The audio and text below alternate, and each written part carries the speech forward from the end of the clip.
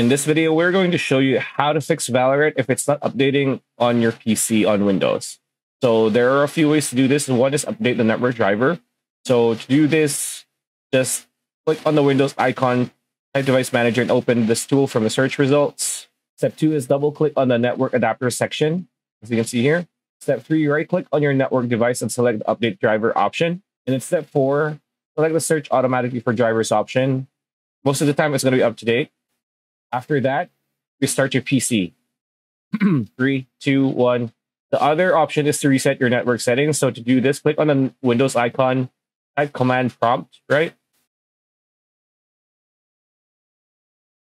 Click on this, right? So you see this.